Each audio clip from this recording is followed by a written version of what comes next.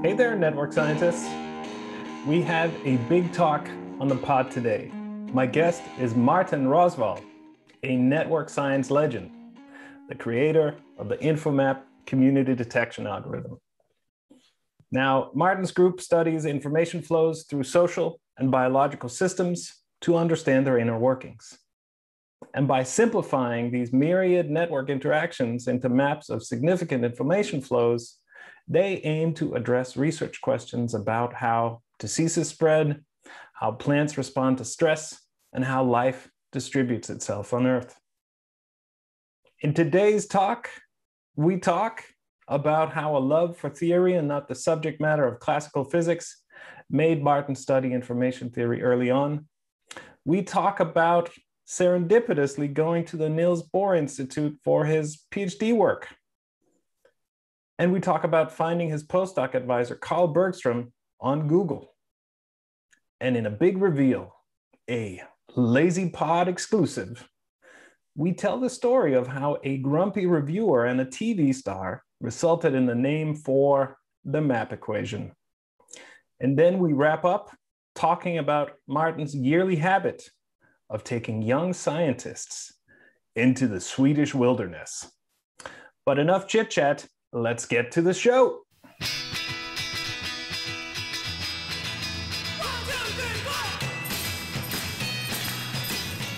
Hey dude, thanks for coming on the podcast. Thank you very much. Yes. I think we should just jump into it because I have so much to ask about that I want to immediately... And I have so much to talk about. Yes, we have to. So let's do it. I poured a new cup of coffee. We have a good connection, and immediately we have to go into the Rosvall origin story. How did you become a scientist? So tell me kind of who were you when you were a kid, and what made you go in this direction? Yes. So, I mean, many have these nice stories about like, I'm the first generation doing science. I'm not like that. So we talked about science at the dinner table. Both my parents are in research in forestry. Yes. So it's like going to our summer cabin. We stopped too often at different locations and just walked in and looked at trees. Nice. And I guess that somehow affected me. I realized that what I read in books is just one story, and that story will change. Yes, yeah. That's cool. But so why?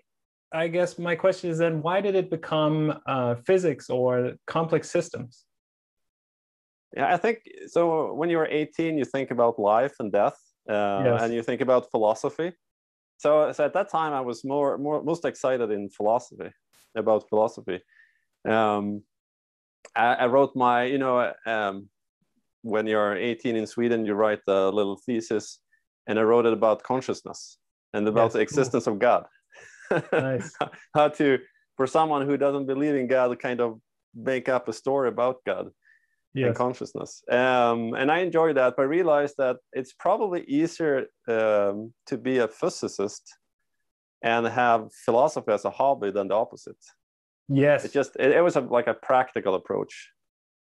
No, I know exactly what you mean. I mean, I actually also studied philosophy first when I started at university, like physics and philosophy in parallel, and I had very similar interests. And after studying philosophy for a while, I just realized all the fun was in the physics. They were doing something. They were not just discussing what people had been, discussing 1,000 years ago or 200 years ago. And I think, to me, that's one of the things that's so awesome about physics, is that it gives you it gives value to your thoughts rather than just discussing other people's thoughts, which I think is, it's great too, but it's also more boring sometimes, right?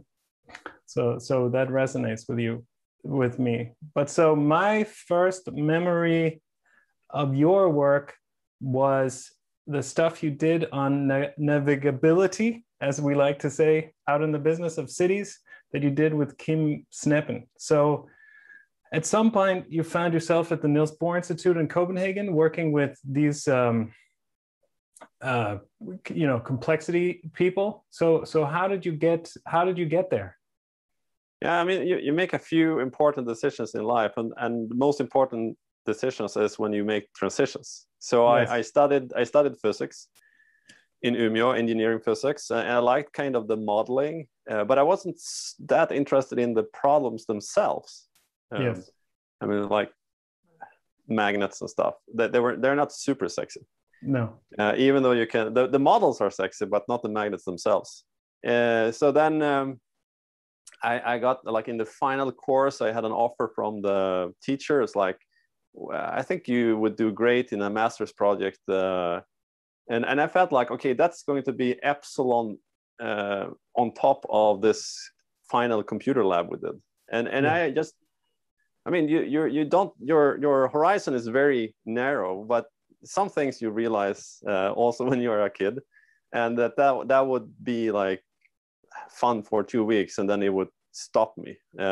So I wanted to expand the horizon, and then I had this opportunity to move down to Copenhagen. It was a similar story as Petter, who you met the other day. So the head of the department in Umeå moved down to Copenhagen. Oh, right. And he wanted a bridge between him being like at a more administrative position and the researchers, so that he wouldn't be disconnected. And then he thought that I would be that bridge, and that was perfect. Yes. Like, I was at that point, like, just thinking about the network, I had this perfect position between two important players. Yes, very cool. And also, it's a good, you know, whoever funded Nordita, you know, like, they for sure had some downstream success, right? Because this really kind of shows the power of also this, right? That this is the second person whose life has been changed by this kind of meeting of the worlds, right? So it also shows that some science funding is good, and I think you're right that the transitions are kind of crucial. Yeah. And then in Copenhagen, we started thinking about, I mean, already at that time, I was thinking about flows on networks. Yeah. With Kim. And I mean, it was extraordinary opportunity to work with Kim, because I know many PhD students who kind of live with their books, but I lived with Kim. Like, he was always around, and I was often in his office talking for hours. So, I mean, he was a real teacher in that way. Taught me about science and how to do science, and especially modeling, and gave me the opportunity to write many papers. Like, he had so many ideas, and I had the ability to turn those ideas into papers. Yeah, no, I think that's also a really important part. I think, you know, about becoming a scientist, that if you can find this kind of relationship with someone where you can work really closely and begin as a young scientist to see what does it look like, and have this kind of apprenticeship almost. And I think that's one of the sad things about science as it's developing and becoming bigger and bigger, is that it's becoming more and more institutionalized and more impersonal, as you say, but that there is a lot of value in transmitting, you know, ideas through close collaboration. And Kim, for sure, I mean, we should probably say Kim Snebben, who is a kind of complex systems physicist, and who has a close connection to this self-organized criticality and Per Bach and this whole complex systems world. And he is kind of a proper crazy physicist. My main memory of him is that the first time I saw him, he was a teacher of mine at one point, and he had like one sideburn down to here and the other one shaved off here. That's the kind of you know, he was focused on the physics and not so much on the looks, I guess. Yes, no, he's great. And I mean, like, what you realize when you start your PhD is that the PhD is something else than studying. Like, studying, you train for so many years answering questions, but science is so much more, or research is so much more about asking questions, and you have no practice. But he had it. He has so many questions, and bombarded me with those, and then you have this mutual relationship where, like, he has ideas, but he doesn't have the time to test them. And as a PhD student, you have enormous amount of time, and you can, in my case, you have your laptop and you write down a model and you test it and you have a figure, and it's like you talk about this figure, and then it kind of just goes on. We never, I mean, now when you write a research proposal and or kind of decide what is my PhD student going to do for the next 4 years, you need a plan for those 4 years. We didn't have a plan for the next week. No. I wrote many papers during my PhD, but I was always afraid that I won't have any idea next week. But something always came up. Yeah, no, it's really true. And it was a very creative time at the Niels Bohr Institute right around then. Were you part of this work on hierarchies and paths on networks? I was not on that paper. That was Ala Trusina, was the main author of that paper. But I remember that paper. Yes. Yeah, it just struck me as a nice idea that never somehow that I never saw again. Yeah. But the biggest one I remember from that time is the one on navigability, and where you think about how you move around the street network in an information theory sense. Yes. And so I guess my question is, how did you become, because information theory on top of physics has kind of become a trademark for you. So how did you get in touch with information theory? Because I don't think that's really something that was there in the standard physics education where I went. No, I mean, I think it's, so what I liked with physics was the simple models. What I didn't like was the applications. You think about the textbook in physics, it's black and white. You don't need color. Physics focuses on the simple problems. Biology has, take a textbook in biology, it's in color. You imagine a textbook in biology in black and white, it doesn't work. It's much deeper, but that felt too rich and too complex. So how do you simplify biology and those problems? Well, information theory is a good approach, because what you do is you focus on the sequence properties. You highlight some aspects and background some other aspects. And then suddenly you have a really cool system and you have the simple models. So then, I mean, I never taken a course in information theory. I learned along the way. Right, so you just had a kind of sense that it was there, and then you, because I mean, back in those times, it's not like you had a beautiful Wikipedia that explained everything even, right? Like you would have to somehow go and dig up this information. Yeah, I mean, I'm asking because I remember thinking, God damn it, this is so cool. Like, why am I not coming across this? So I'm just curious about the actual process. I think I learned through the papers. I mean, you immediately learn about the entropy, channel entropy, and it's such a simple formula, but it's also so rich. Yes. So then I think it was through the papers I understood what it could do. Yeah. And so what we did was asking, like, how many questions do I need to ask to get from one place in a city to another place, and do different cities have different complexity in this sense? Yeah. And what kind of topology favors navigability and so on. And then you had to, okay, what should we do? I mean, it's an information game. We need to navigate. We are asking yes, no questions. It's like Shannon entropy. And then you build your intuition through your modeling. So when you say you learn through the papers, just to be clear, it's through writing your own papers and basically starting with the formula. Yes. And I have always enjoyed sitting with small examples. Like in the paper, in most of our papers, we have like a schematic figure. That figure is most often a result of like weeks of thinking about like how the machinery, the inner workings of something.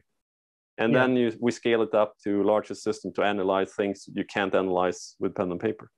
Yeah, so it's like there's a process of building intuition through small examples, and once you have the intuition, that's when you can kind of move along and move forward. Yeah. That's cool. So a key thing about this navigability is that we talked about, we're thinking about networks as like connected things. So at that time, many thought about them as topological objects. Like you have a bunch of links and a bunch of nodes, and you think about how to combine them. But what key thing, and this is something I got from Kim, that I mean, you are connected with the rest of the network through your neighbors. Yes. So we wrote several toy models about like social dynamics. They were not so much about social dynamics; they were more about helping us understand what a network is and how you're connected beyond your nearest neighbors. Yeah, no, absolutely. In those early days, the science was very much about just cataloging structure and coming up with new things to measure. And the work that you did, both with the models and also with everything, was very much about processes and sequences and, like somehow already, beginning to think about network as these things that are changing and where stuff is flowing on this changing object, right?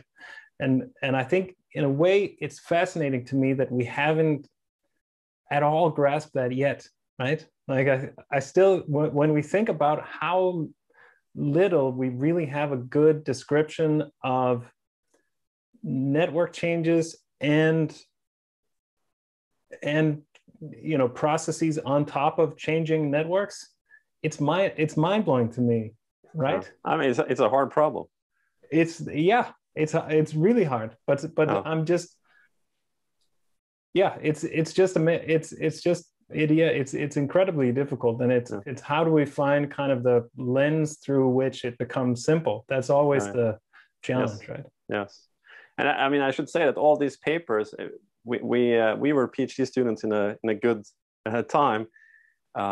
I don't think you could publish these papers today. I mean, because the field is so much more mature now, and these were like work in progress.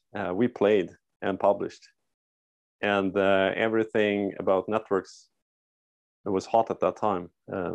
Sure, but don't you think that there's still a corner of network science where you can play like that? Still, it's just yes. that there's in science, there's always a kind of a mainstream where it's really well developed. There are conventions and you kind of know what's good and what doesn't work. And then there's like corners that are under exploration. And we were at an exploration corner that has now matured, but there are other exploration corners still. Yes. Right? Yeah, so you just find them. Look for them and find them. You need it. But it's hard to find them. I'm not saying like it's easy, but if you're lucky, then you find yourself in the middle of one. And I think that, I mean, jumping, that when you make those transitions, that's when you have an opportunity. Yes, no, absolutely. And I guess what I'm learning in chatting with scientists is that a lot of times you can't plan it. You can't, of course you can seek it out, keeping your eyes open and so on, but it is random, right? It's random what you run into. It's random that your advisor gets a position at Nordita that takes you to Copenhagen and puts you near someone who is doing this, right? It's not like through some great planning of yours. It's hard to plan that. Yes, but that's fantastic. And then I guess before we get to talking about, we don't even have a real paper because InfoMap is so big that I've read a lot about it. So we can't even have the foil that there's a paper I haven't read, although there are some. But before we get to talking about InfoMap, you also found yourself at University of Washington at some point. So how did you then decide to go there? Like, what is the process of getting out of Copenhagen and now going to... and also getting out of this complexity world that you mentioned. So I mean, another important transition, a common choice here is to follow your supervisor and look at his or her collaborators and go to them. And I had that opportunity, but that was more into like the detailed biology and maybe also lab work. And I didn't feel that was my thing. And so I mean, I was uncertain, like, do I have it? I know I can solve problems, but can I ask questions? I didn't know because Kim was so good at it. Yeah. So I was uncertain, like, can I make it in science? I asked around. I got some advice from older people, more senior researchers, and one advice was, like, your postdoc is only about your CV. Go to Nobel laureate and stick there for 2 years, come back with some important papers, and then enjoy tenure. That was kind of the advice. And that felt, I mean, I couldn't do that. I had to have fun like every day. Yeah. So what I did was I actually Googled my interests. And I remember the query was information, evolution, biology. Nice. And Carl Bergstrom showed up. And I started reading about his work on signaling theory, and it sounded really great. And it was kind of this, what I mentioned before, looking at the beauty of biology with the lenses of information theory. It was perfect, and I could do that, like take that to the next level. So I wrote to Carl, and no response. I mean, this is to everyone who writes to some cool guy and never gets a response. I didn't get a response. I wrote again, and I got a response. So it's like it paid off to try again. Yeah. And he invited me. This was the winter before I started my postdoc. I flew over there, and he invited me to his house. I stayed at his house. Nice. I mean, this says something about the commitment. And we had a good time. I remember we went to the mountains. He took me to the mountains with Gavin West, who I also worked with later. Yeah. Skied for a day. And you know, in Copenhagen, I love being at the Niels Bohr Institute, but I really miss the snow and the kind of the outdoor life that I've grown up with, and that's still part of my life. And I thought I could live without that, but during my PhD, I realized I need that. I need that kind of balance. And when I saw that the amount of snow they had so close to Seattle, I realized, okay, I need to go here. I actually had these other opportunities, this CV track to go to famous names, and but I pictured that as being postdoc number 7 in a long corridor. Yeah. And that didn't attract me. And instead I went to Carl and kind of realizing why that was important, not only because of his qualities and so on, but also because he was at a stage where he needed me.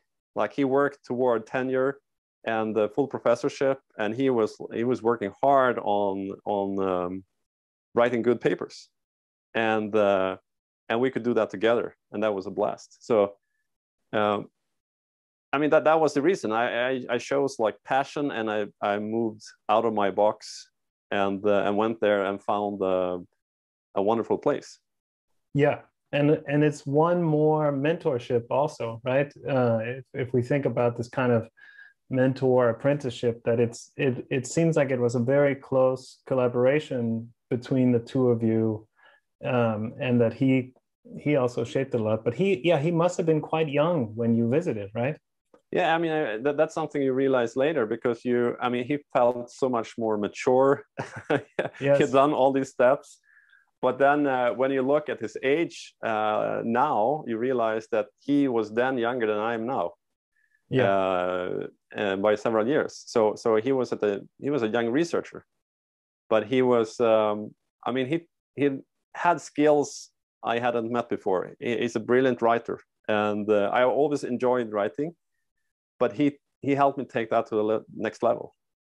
Yeah, no, absolutely. And I remember, but you like writing and like picking apart the writing, I know from reading your paper, but you are also, like, you talked about these black and white physics books, but I still remember like your beautifully typeset manuscripts with, you know, like a subset circle and coloring to show how the various variables hang together. So you also find, and I mean, and the network plots in the first InfoMap papers was so gorgeous. So you must also have some kind of appreciation for the aesthetics of it, right? Like there's something like you kind of said you like the simple models, you like the mathematical description more so than, you know, like a friction or whatever. You also have some joy in creating, and I think we share this, in creating papers as kind of beautiful, perfect objects. Is that a fair description? Yeah, I think so. I mean, it's about communication. It's like how I know something and I want to tell you about it, and how can I do this in the best way? And it doesn't stop with the words you put on the page. You need those figures, and they should be, I mean, they should be as clear, as concise. I mean, the same attributes that we put at good writing. And then also just typography. It belongs to the same class. Typography is about communication. Yes. Like you want to use the right symbols, the right fonts, and so on, because they also convey information. So it's a fun game to try to improve this, because it's so hard, and I'm trying to improve every day. No, absolutely. But I think I guess the game that I'm playing is a little bit different. Like what I like to do, and what I think is a luxury of science, is to make something that's as good as I can make it. In a world of things that are shitty, of so many things, and people not giving their all or being afraid, I love this idea that we have like a little corner for us where the goal is to create objects where we go like, I couldn't make this better. Like this is now as good as I can make it. And I think to me, that's like the greatest luxury that I can imagine. Yes. Make sense? Yes. Yeah. No, I know this because, I mean, we use tax money to do this, and we have this opportunity. I now have a university startup. We don't have as much money for kind of beautifying things. So this like good enough comes at a different level. And I have to say that I enjoy doing things until I can't make them better. Yes. And I agree. I mean, you can't do that in a business, right? It's not, you make it so that it works. That's also, that's the reason to do science, essentially. And Bergstrom has also now kind of become a famous person on Twitter during COVID and as a bullshit caller. So was that surprising to you to see that happened, or does it make perfect sense? Or I think it makes perfect sense. He's interested in flows of information through social systems and biological systems, and this is like the next step. He started with animal signaling. Then when I came there, he was interested at that time. I mean, important thing here is that I moved to Carl to stop doing networks. I didn't want to do networks anymore. I wanted to do information evolution biology. At that time, he was interested in networks because he was interested in flows through those systems. He hadn't done much, but when I came there, that was kind of his way to. I brought some skills and some ways of thinking. And then he's taking it to the next level now with calling bullshit, and done an amazing job. But the calling bullshit also connects, at least in my mind, to another aspect of what's important about good science, which is common sense, right? That in a lot of this, common sense is still a superpower, like taking a step back and thinking and saying, what is the simple information, and not just throwing on more theory, I think is also important. And I feel like I see that in your work to some extent. And I wonder if, I mean, and calling bullshit is all about common sense, right? It's about thinking about it. So is that also something you learned something about with him, or is it just naturally also part of your work? Or I mean, that part feels also natural to me. So I borrowed some of his work, and I teach kids here in Sweden about it. And I will. So next month I will talk about calling bullshit to PhD students in the UK. I mean, I think it's a super important topic, and I think it's one of the things that we can give back to society. We get money from them, we discover new things, but it's not only the discoveries, it's also how we do it, the process. Yeah. And learning about common sense in a kind of a scientific way. Yeah, no, absolutely. I think that's super cool. I'm going to just make a note here because I want to talk about your institution building later with the ice lab and stuff, but we'll come back to that. I want to take a small detour and then talk about InfoMap. So the thing I want to talk about is I remember one time we were both at the Santa Fe Institute, and Dmitry Kryukov said, let's go hiking. And then I went hiking with Yure Leskovich and Dmitry Kryukov. And I was unprepared for hiking in the US, right? Like I'm the city person. So we start walking up. Dima is in like hiking boots. He has trail mix. He has the Patagonia shirt, and he's ready for hiking. I just have like a pair of, like shoes totally unfit for this. And then we start, and in the parking lot, we see you also arriving to go on a hike. And you immediately go like, I'm going on my own hike. And you just like take off.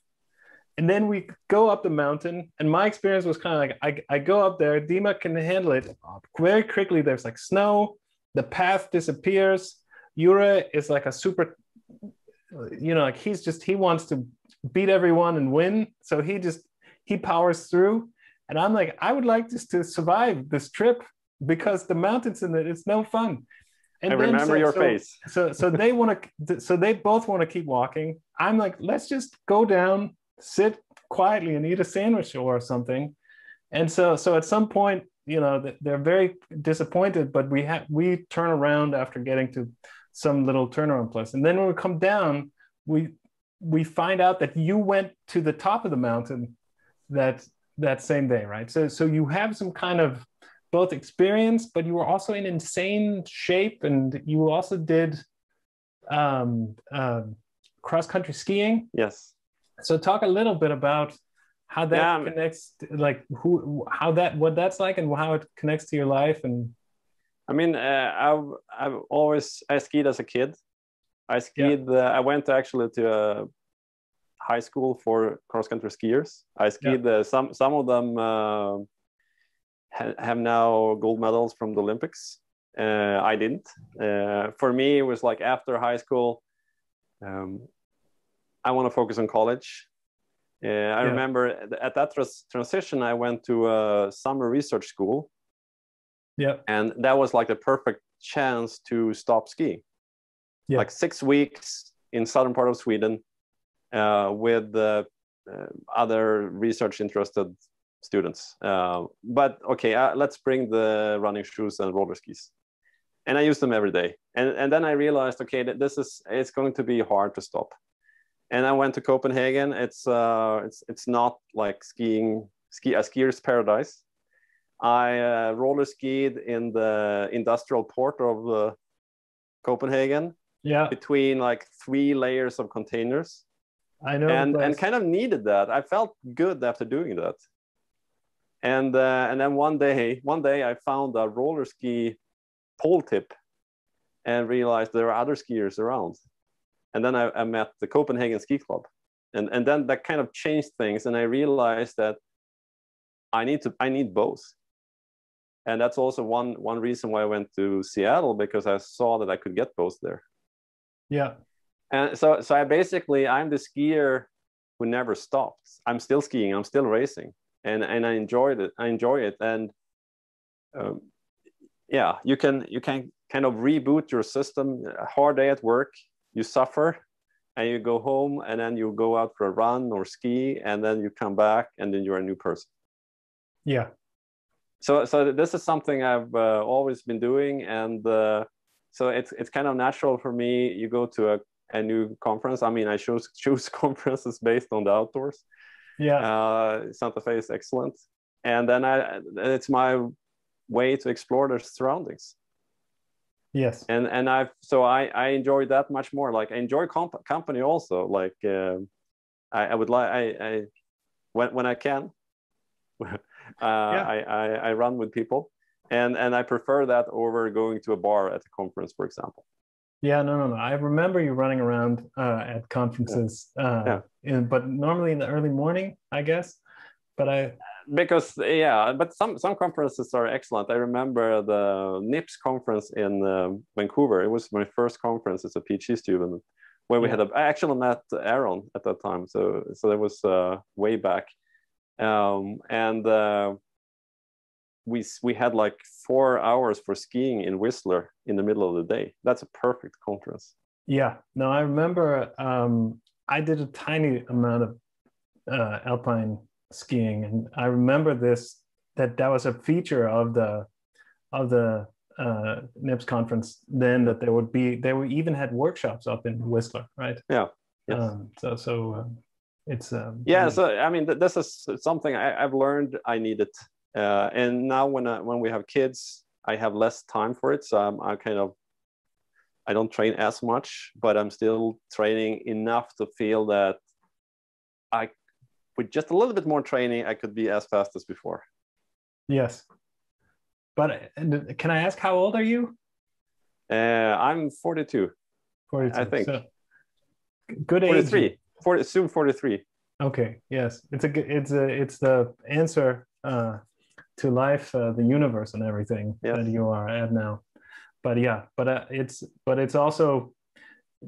We should get off this track, because now it's just old man talk, but I'm beginning to I'm a little bit older than you, and I'm beginning to feel that now I can't just train a little bit harder and be in good shape. It's finally downhill. But anyway, let's but I think that the message is that it's good to have something else than science. 100%. I really think so. And I think it's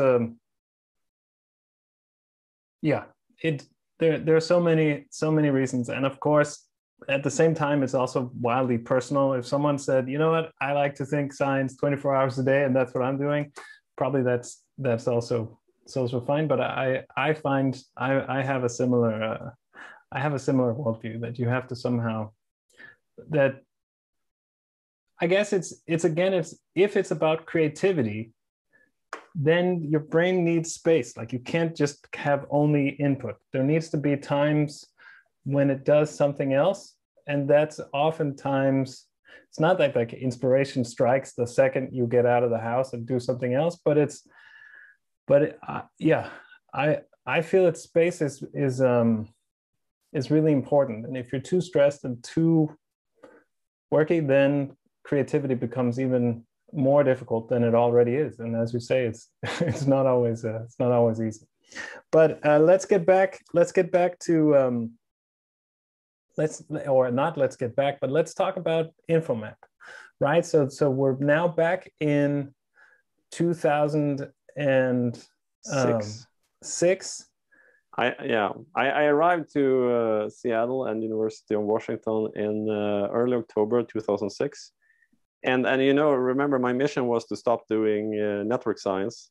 So I remember the first couple of weeks I read about economics, animal signaling, game theory, and after working with Kim and always having a paper in the workings, after 2 or 3 weeks, I felt like I'm not producing anything. So I felt like I had to jump on a project that actually results in something. And I had this idea how you could simplify networks and identify communities with an information theoretic approach.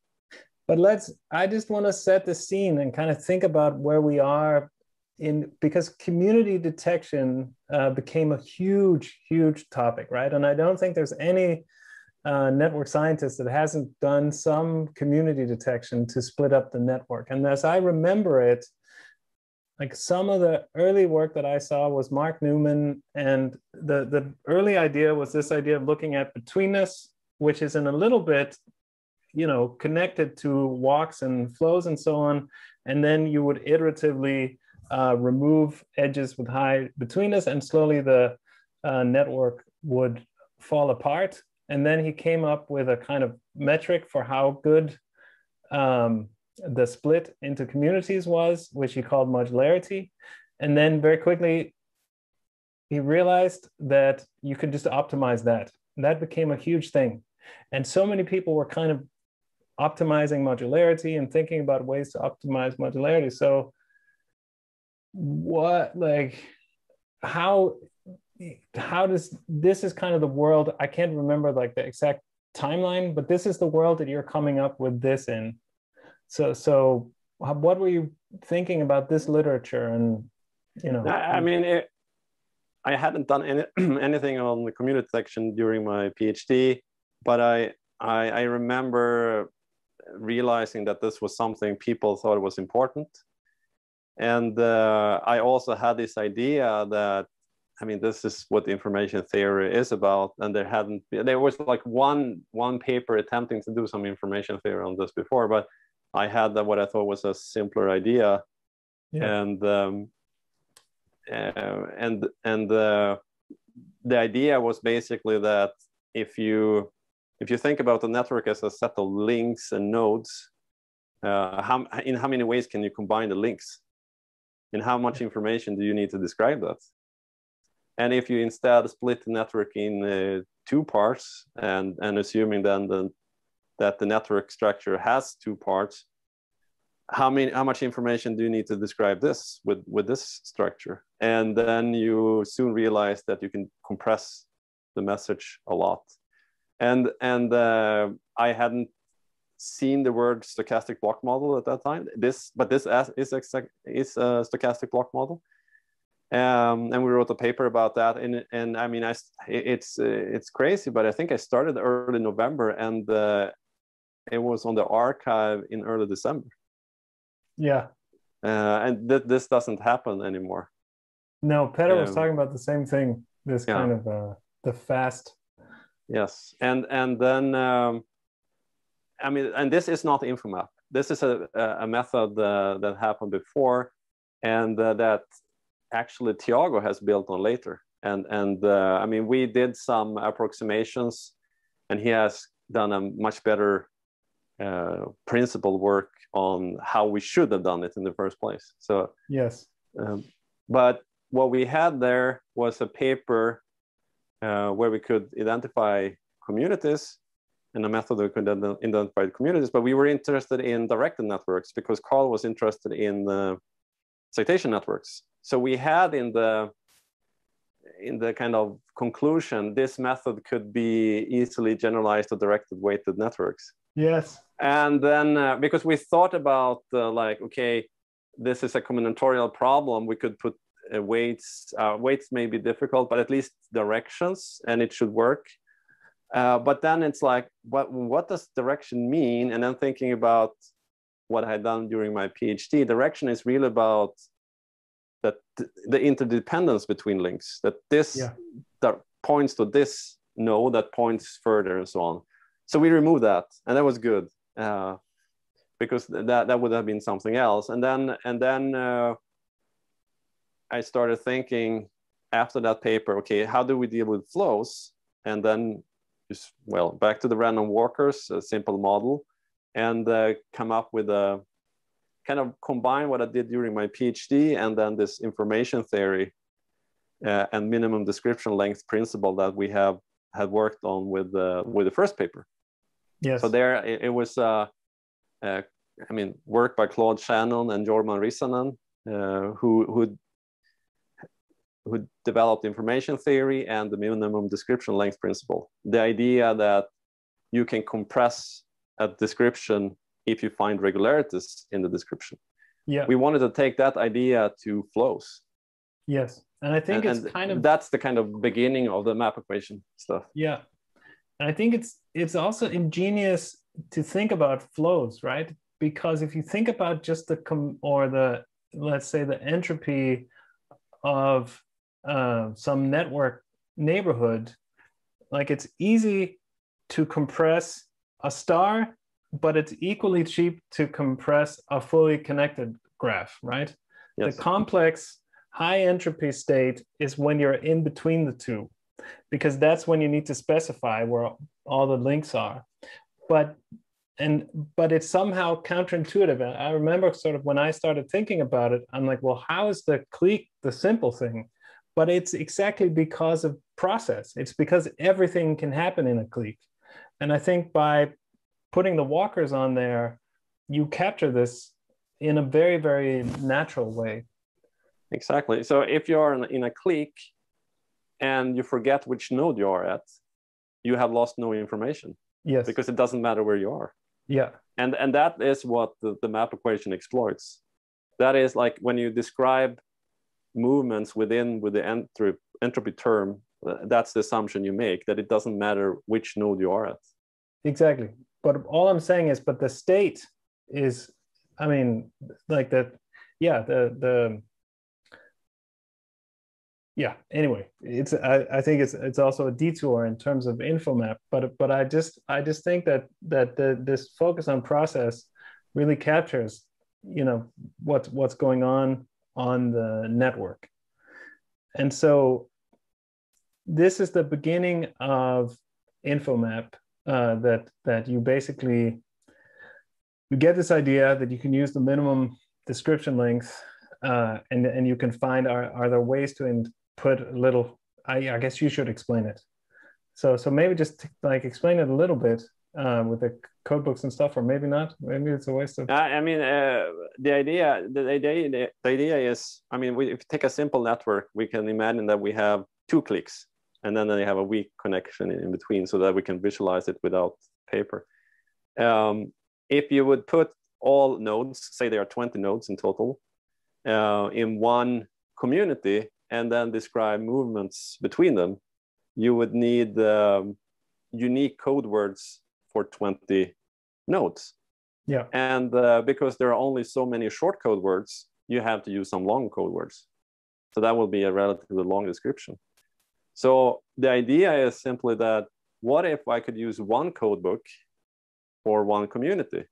So then one community is only, you only need to specify 10 different nodes. And that's cheaper because you can use the short code words and reuse them in the other code book. You can use the same code words. Yep. And then, okay, so then you've done that, but then you realized, okay, this is a communication game. I need to be able to tell you about where the worker is. So then if I'm using two code books, we have some ambiguity, like which one are you talking about? So then you'll have also to describe when you're moving between them. And that's the map equation. It's nothing more. Exactly. But then what I think is, one thing that I think is really fascinating is that after this insight and writing this algorithm that, you know, for many years and maybe still is one of the kind of best ways of finding meaningful communities in network. And by the way, one that can also capture directed networks in a really interesting way that then you really worked with it, generalized it to a number of interesting cases, but you've also worked with people like Renaud, who kind of came from the modularity world and really found kind of deep connections between what's going on. So maybe you can talk a little bit about sort of the path moving forward from this. Yes, I mean, first, because I read the review reports yesterday to kind of remind myself about this. And in the first version, we oh yeah, of course, we just presented the method and made no comparisons. We didn't talk about other methods. No. And then the reviewers rightly complained that I mean, is this, please validate. Does this make sense compared to other methods? And at that time, the natural comparison was with modularity. So in the paper, we have a section about the map equation versus modularity, and that happened in the revision. And I mean, many researchers who have written papers on community action, they have got this question from reviewers, like, please validate, compare it. And long after this, I mean, it's one or 2 years after at least, we started having these benchmarks networks, but there wasn't any good benchmark networks at that time. And we didn't want to fall into that trap of like benchmarking map equation against modularity, because they do different things. Yes. So if you have a benchmark, then you have this implicit assumption that they're trying to achieve the same thing. Yes. So we fought back there, and then instead provided an example that showed, here's a network, a simple network, and the modularity finds this, the map equation finds this. Depending on what you are interested in, you should use modularity or you should use the map equation. And that has been kind of something that we've always been thinking about.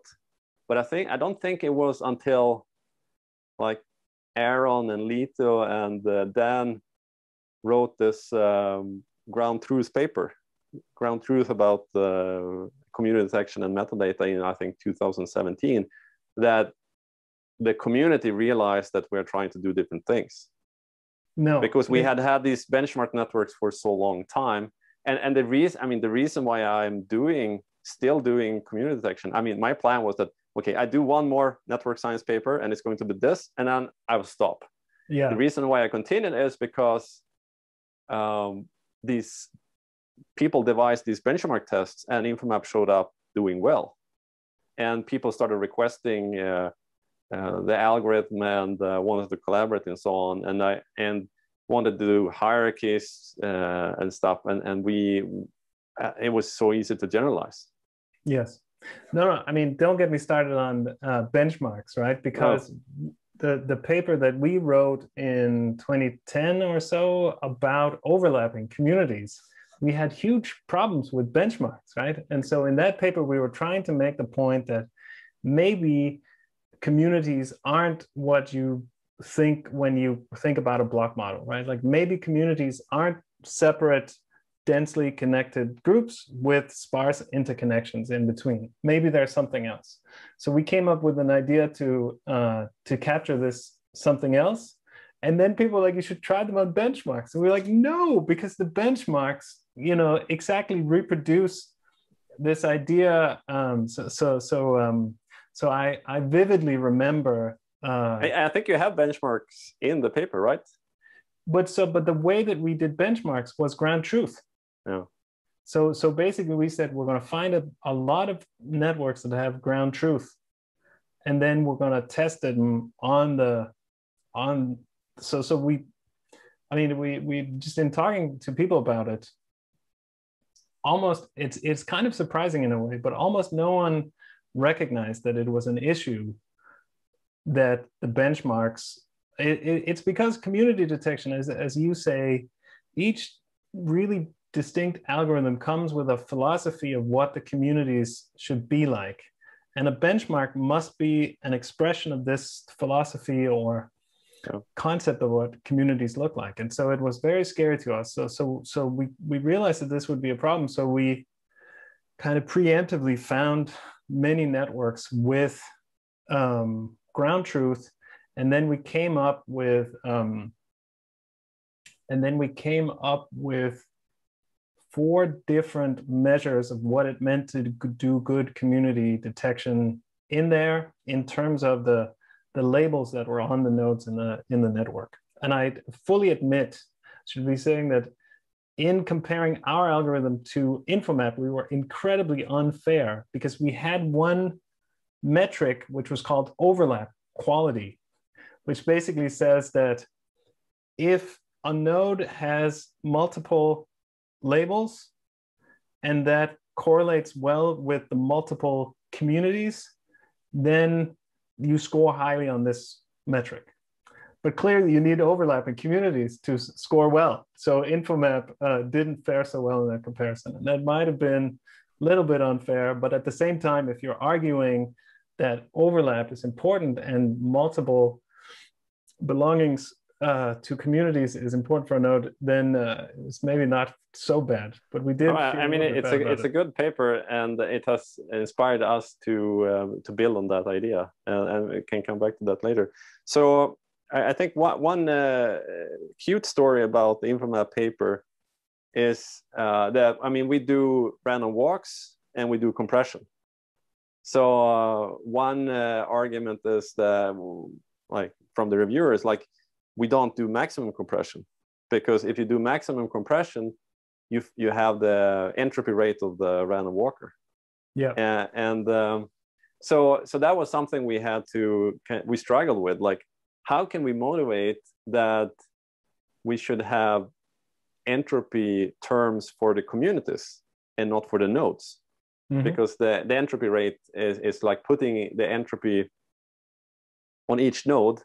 So what you do is you describe where you're going in each step. Yeah. And so then I mean, we were sitting there in our lab, and Carl started thinking about Dora, you know, the cartoon, the girl with maps. Yes. And she has this map, and she has to go like from A to B, or from the woods to the lake, or something. And then it's never like go left, go right, go straight, and so on, because that's very confusing. Yeah. If you are just happen to move to another place, that description doesn't make sense. Those maps are worthless. But her maps were like, first follow the path, follow the trail, cross the bridge, and so on. Like she named important objects with unique words. Yes. And that's what we do with the map equation, and that's why we call it the map equation. That's why it's a map. Nice. Because we put unique words on important objects. And so we have unique names on the communities, but then we reuse the important words within the communities, because it's not confusing. You can talk about the same street names in different cities. You know the context, and the context is the community. So that Dora helped us there. Very nice. I had no idea that was the origin of the map equation. I did have a sense of finding a way, and I mean, this also connects to the short paths in social networks, probably, right? Like I remember some of those models that Duncan Watson, those guys did to explain navigability in social networks, and the Milgram experiments. And it's a kind of similar idea that you first navigate on, let's say, space, and then when you get to a place, then you navigate on other social dimensions.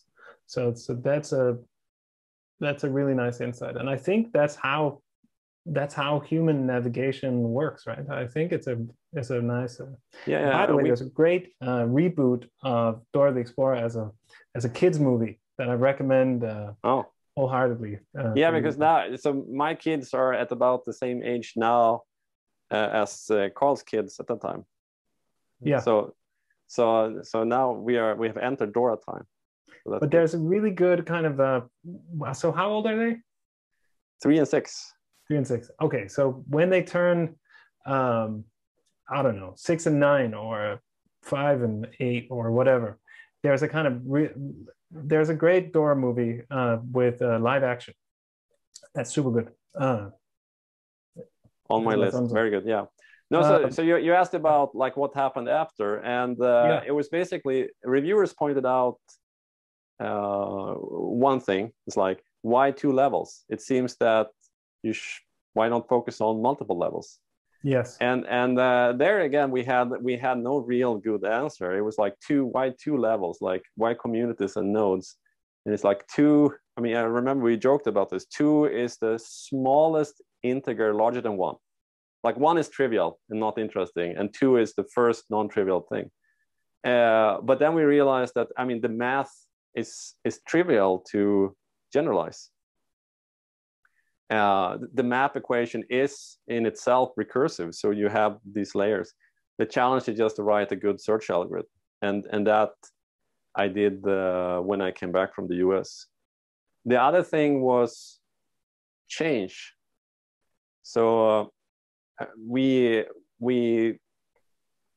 was sitting there with my small examples, and then we had the map of science, or the citation network of science, and we put together an algorithm that could deal with that, and we got out the map, and I started like drawing it, and after many feedback cycles we had something that we could show other people, and we showed some other people, and one of the first reactions was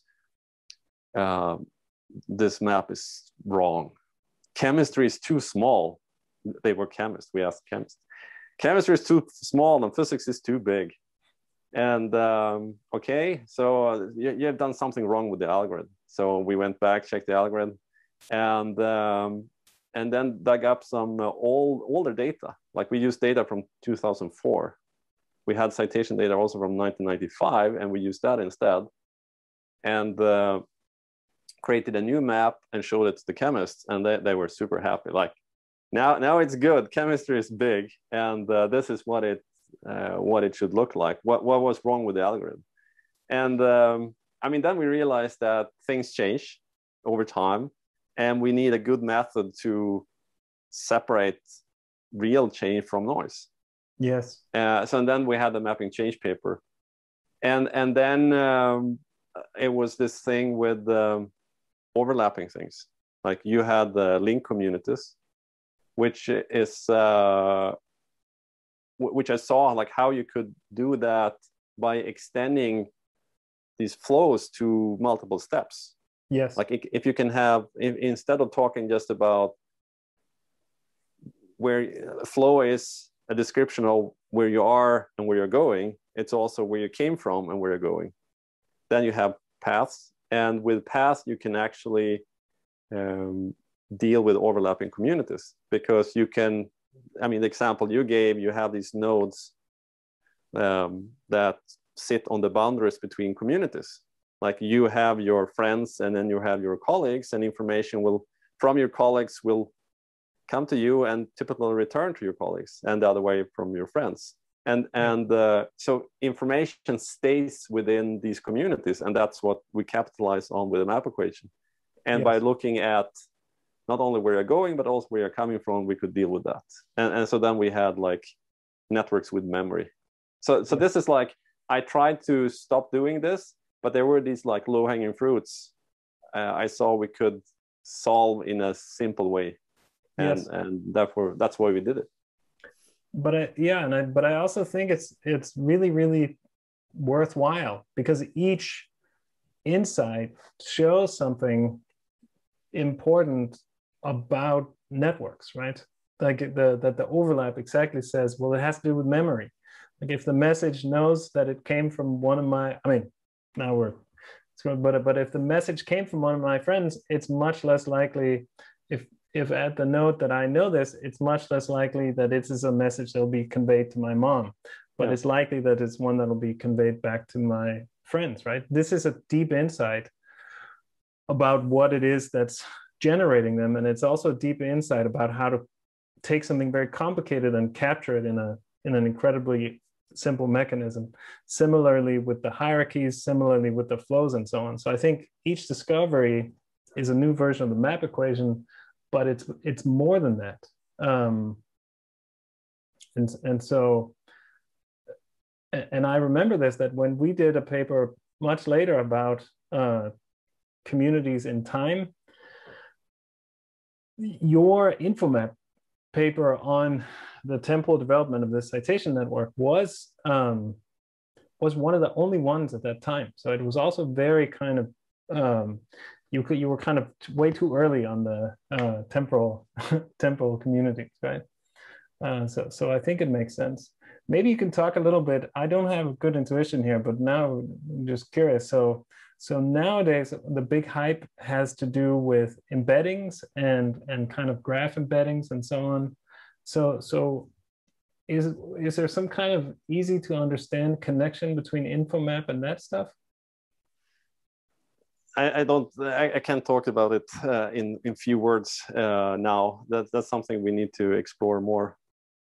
Yes. All right. But it's something we are exploring. Yes, because there seems like when you think about the maps, right? Like what you're doing with embed. Like I was thinking about in a project that we're actually collaborating on. We're building embeddings for very big networks, and and so like the thing that made me think of this connection was when you said why two, and it's and like one of the things is how many dimensions do you need to get to kind of capture the structure Yes. of a network, right? As you're doing it, and so I think that somehow connects to that question. But yeah, that's for the next podcast. Yes. Next podcast episode. Yeah. Now, so it's like it's these important papers like your link community paper that make you think about how, in my words, with my apparatus, what can I do? How can I kind of shed some light on this aspect?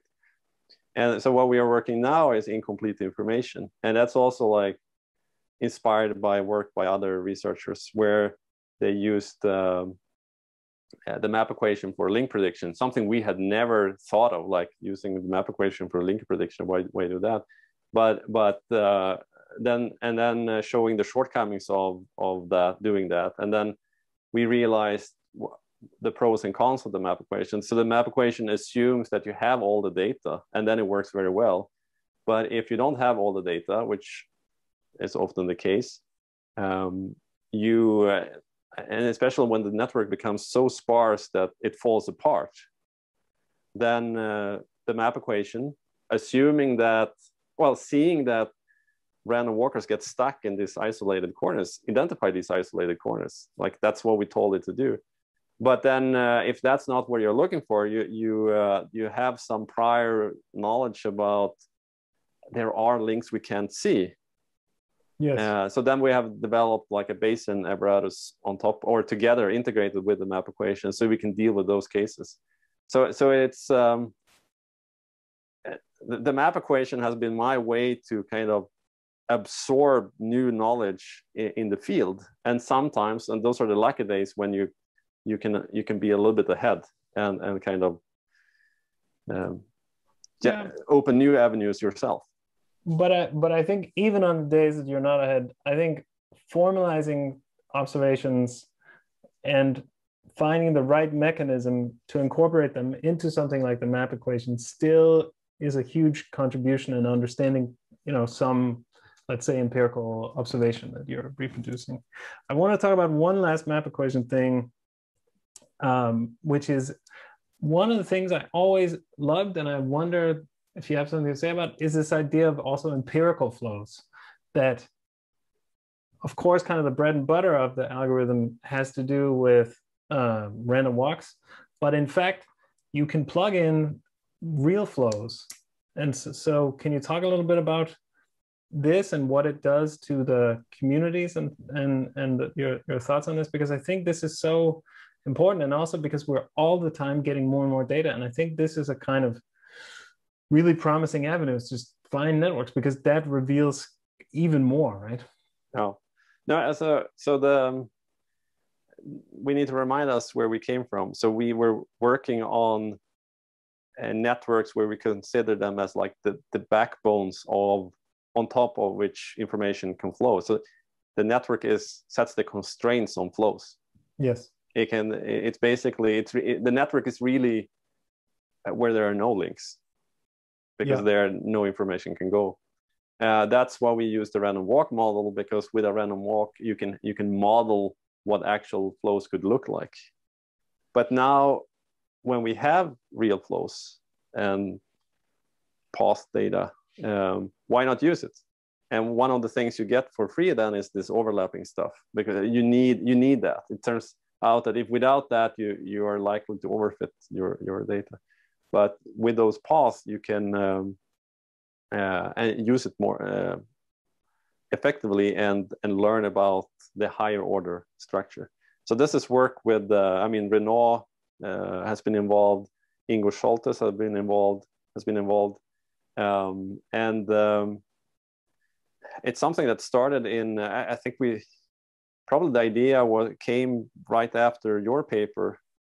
And then the first paper we did on it was in 2014, or it was published in 2014, but it started long before. Yeah. And because it's like, it is more, I could write down the first algorithms for the InfoMap paper in in a week or so. But now when you need to work with so much more data, it takes more time to do it efficiently. Yes. You don't want to like provide a bad algorithm, because you need all.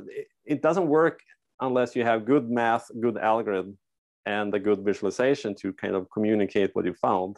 Yeah. If you only have one of these, it's not going to be as good, and it's harder. That's why this work progresses slower, I think. Yes. But it's super important, and it is my, like you talked before about writing research applications. This is what I put in my research applications. This is what I want to do. Use real data. I ever since I kind of thought of this, or heard of this idea with the actual flows, I always thought that the perfect system for this is websites and sequences of clicks collected by the ad agencies. That this would be incredibly revealing data to work with. But I don't have that data, so I haven't done it. But no, but this is like, we are open to collaborations. An ad. Exactly. Well, someone who has the data, give us a call, and yes. Super cool. Okay, then I just want to get, I guess, to round things off, I want to talk about community building, which is also something that I think I've seen you do. You have this yearly ICE Lab camp where you work with young students to kind of work with them to build ideas. And I guess if we're connecting everything, you've had this incredible mentoring experiences a few times over. Not everyone has it. And it seems, maybe I'm wrong, but it seems that you're systematizing some of this and trying to help kids do that in the ICE Lab camp. Is that right? Yeah. So when I was a student myself with Kim, Kim was really good at coming up with ideas, but he never asked questions. That was not the way he worked. When I met Francois Tadi, and he invited me to a summer camp like a farm south of Paris, and I was sitting with French elite master students.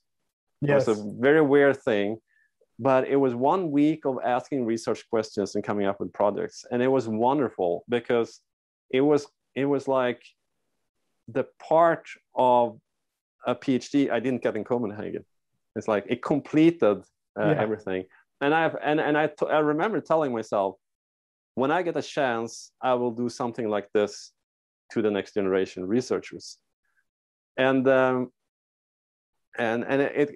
another parallel story was that when I visited Carl the first time, we were sitting on a bus from his house to the lab, and he asked me, "So what research questions are you thinking about?" And I'm like, I'm not thinking about research questions, because that wasn't my framework. But I didn't say that because I realized that this is an important question. This is fundamental. Yes. And it's like answering correct here means I will do my postdoc here, and wrong answer means, well, thanks for coming over, and good luck with your science.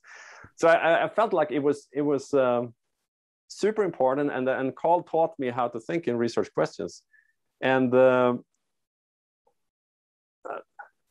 not everyone got that chance, because as students, we practice answering questions, but as researchers, as we talked about, you need to ask good questions. Yeah. And I would say most PhD students don't think about these things. So let's do what I was thinking about. Let's organize this camp where we just focus on asking questions, making this transition from being a good student to a good researcher. And with this touch that we want to do it in an interdisciplinary setting, so that we bring researchers from many different fields together, and they can work out cool projects that none have thought about before, which has also been something I have enjoyed. Like, I'm a physicist moving into biology and other fields.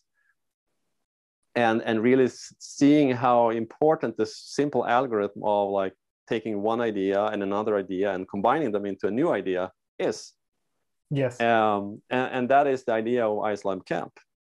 Yeah. And No, it's also the idea of the place where I'm working, ICE Lab, Integrated Science Lab, where we have PIs from many different fields working together on modeling, computational modeling and mathematical modeling to kind of break down the boundaries between disciplines.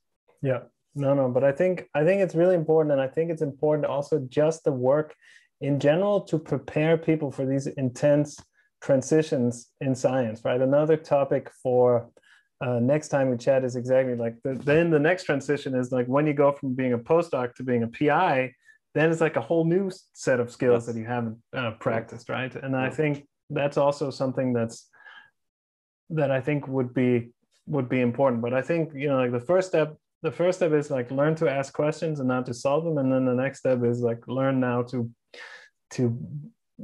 work through collaboration and so on. And so there's and also pictures. Yeah, and that it's okay to change fields and move between fields, and that can be super powerful. Like when I remember when I went to Copenhagen for my master's project that ended up being my PhD, and coming back and presenting that, some old professors asked me like, so where's the Hamiltonian? And that was like saying, you are not doing physics. Yes. This has no value. And it's also like that the camp is also a response to that, to say that, well, you did quantum physics your entire life, you got stuck there, but the cool problems happen in between fields. Yeah, no, absolutely. And there's also a way to have again, to spark creativity, right? Like one way is to go skiing, but another one is to talk to someone with like a fully different worldview. And when you have to explain your stuff and it meets with these ideas that are different, then in those cracks and in those tensions, that's where you realize your own blind spots, right? And I think good ideas hide also in the blind spots.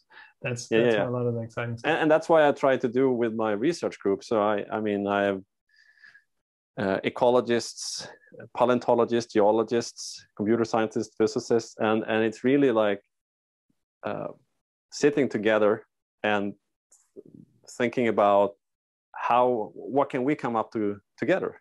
Yeah. I mean, I cannot get all the experience I need to fully understand what it means to be like a paleontologist, because I will never collect fossils for 5 years. And I think you need to do that to fully appreciate the kind of the millions of years that have passed before we live. But I can invite a paleontologist into the group, and he brings all those skills, and we can talk about skills that he couldn't spend 10 years achieving.